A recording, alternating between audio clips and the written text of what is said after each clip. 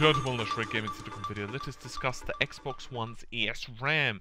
As according to the developers behind PopcornFX, they would of course be known as Persistent Studios. Now, in case you're not too familiar with PopcornFX, it's a middleware technology. In other words, it plugs into existing game engines and is focused upon real-time particles, in other words 3D real-time particles. So this would be like asset workflow, debugging, the creation, management, that type of thing.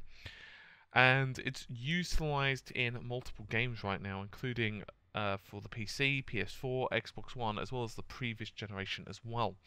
And I'm sure many of you would be aware of the concerns that have been surrounding the Xbox One's ESRAM.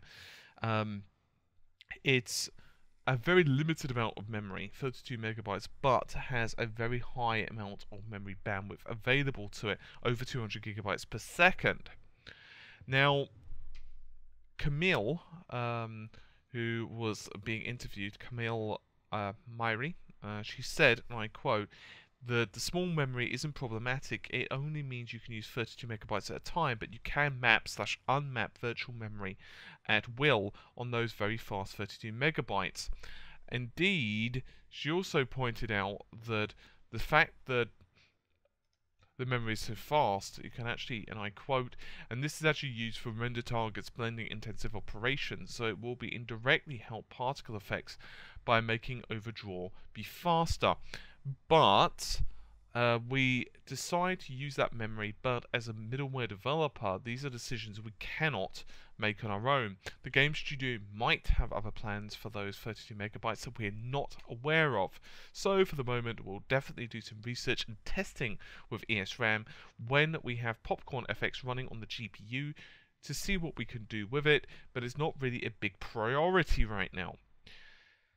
So, end quote and all. So, what are my thoughts and opinions on this? Because I have heavily discussed the Xbox One's ESRAM. Well, I think the developers will make better use of it as the system becomes more, well, developed. In other words, once the actual eco-structure of the system is more familiar.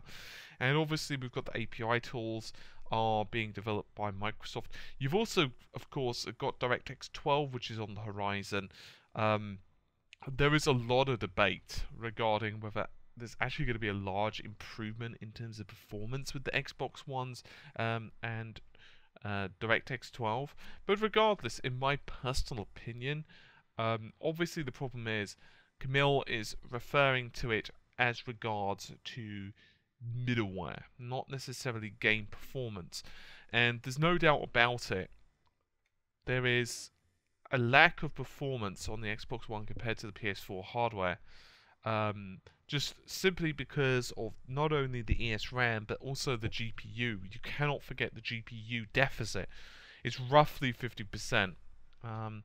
Just in terms of raw compute units and everything else, that's just unfortunately the route that Microsoft went. So there you have it.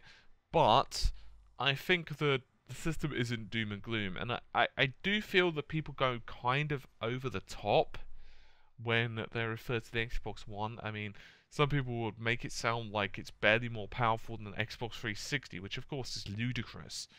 It's looking to be a very capable system. I have to confess, I'm very curious if the recent rumors concerning Nintendo actually releasing a console, oh, not releasing, I'm sorry, that was completely wrong worded, announcing a console at E3 are to be believed, because if they are, and the specifications of the DDR4, not DDR3 or GDDR5, but DDR4 are true, it'll be very interesting to see how they deal with the bandwidth deficit that DDR4 would leave them, because apparently they're using a GPU, at least according to the rumors, that's considerably more powerful than the PS4 or Xbox One. Now, obviously, those are rumored specs, and if that's true, they'll also most likely have an area of fast memory on there as well, because I don't really see DDR4, unless they've got a ludicrously powerful bus, powerful. Shouldn't that be not powerful isn't exactly the right word, but ludicrously wide bus, DDR4 is most likely not going to do the trick. Also, interestingly enough, apparently they've only got 4 gigs on that, which is very strange. Regardless, in concern with the Xbox One, hopefully Microsoft's development system is going to improve. As they said, they cannot create render targets, which is basically the frame rate buffer, or should I say the frame size buffer. So obviously, they can't decide, the levels of anti-aliasing. They can't decide what internal resolution the game's being rendered on, and so on and so forth. All of this does, at the end of the day, need to come down to the developers of the game.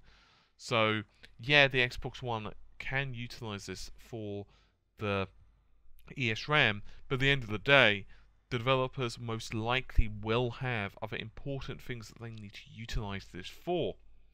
Anyway, hopefully you've enjoyed the relatively brief video. I'll see you soon. Take care and bye for now.